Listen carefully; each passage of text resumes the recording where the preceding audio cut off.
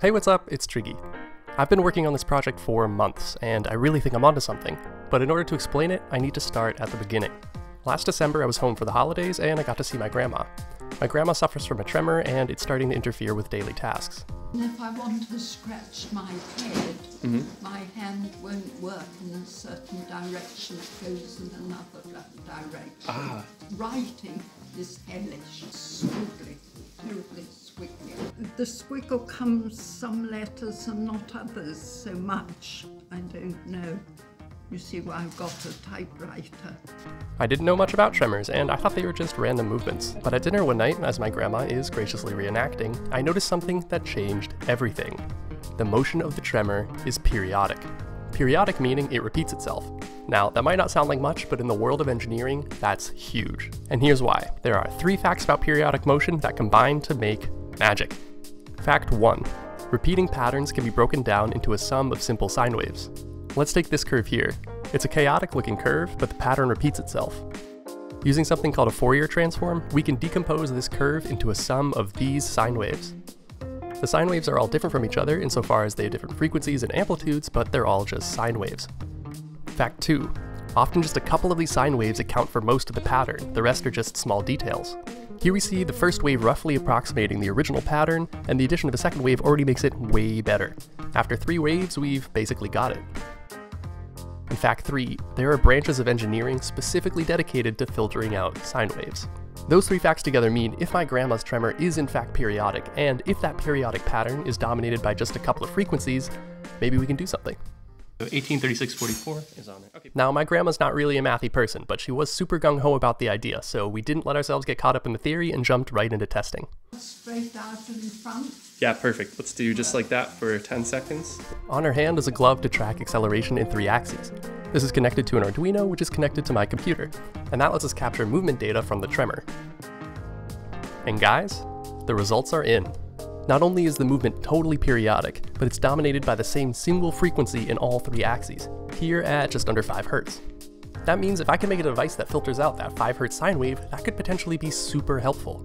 Okay, so there's a lot of approaches to take here, but I think the most promising is also the most simple. In areas with lots of earthquakes, engineers will use systems called tuned mass dampers to limit the amount of shaking that buildings and bridges experience. At its core, a tuned mass damper system is just a mass on a spring or a pendulum. If you pick the right size for the mass on the spring so that the mass oscillates at the same frequency as the building, the kinetic energy moving the building gets transferred to the mass, which then gets dissipated, keeping the building still. With that, I'm going to jump into a proof of concept. I'm going to try and relatively quickly develop something that can limit oscillations in just one axis of motion. That way I'll know if I'm onto something. This box contains a 110 gram mass with a net spring constant of 100 newtons per meter. If we check the measurements, we see this results in an oscillatory frequency of just under 5 Hz. That means shaking this box at 5 Hz should result in very little motion in my arm, but a lot of motion of the mass. As I speed up the frequency, I'm giving just about the same amount of effort, but the displacement of my arm is less and less. Yeah, it feels just like I'm using a shake weight or something. But me shaking this box doesn't prove anything. We need to test it. So we sat down to take some data. You are good. Perfect. 1, 2, 3, 4, 5, 6. I don't either. Luckily, this test is looking really promising. And if we take a look at the data, it becomes really obvious. Both tests without the device have a 5 Hz peak, and in the test with the device, it's completely nerfed. Maximum amplitude dropped by over 80%. That was really exciting to see, and that confirmed for me this proof of concept.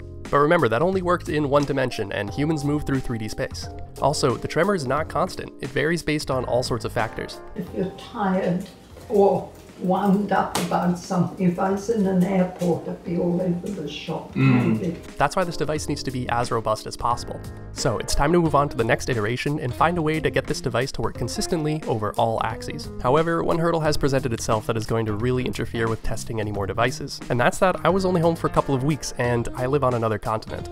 The only way through this that I see is to simulate an arm tremor. That would mean building a replica arm, motorizing it to oscillate at the same frequency as the tremor, and I guess rigging the arm with some sort of spring system so that it also oscillates with the same frequency as the motor. That would just be an incredible amount of work, and I don't know. It's done.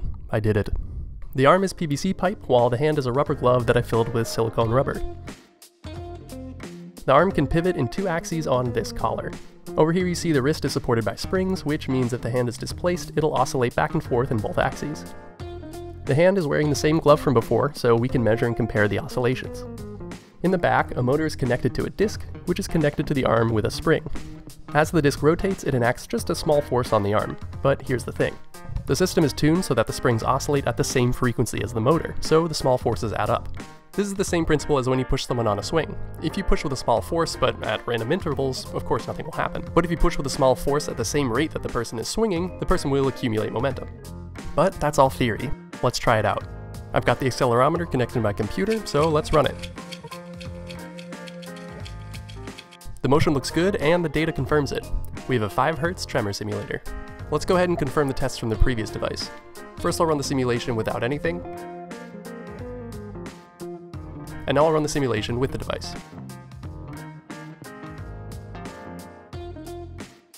If we check out the data, the oscillations in the x-axis are reduced just like before, so everything looks good.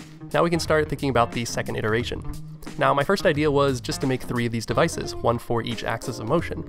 But while that might work, this box is already too bulky by itself, and 3 of them would just be outrageous. While researching this topic, I ran into a design that's supposed to prevent rotations, which is not what we're working on, but it did give me an idea. I'm going to make a bracelet with an external mass, and springs that allow it to oscillate in the x and z axes. I have no idea if this will work, but I've printed out a frame and put some springs on it just to play around and get some intuition for if it might work. It's definitely oscillating, so I'll add masses to give it a frequency of 5 Hz, and we can confirm that frequency with the accelerometer. Unfortunately, I can't do any live testing until I'm back home in Thanksgiving, but that's why we made the simulator.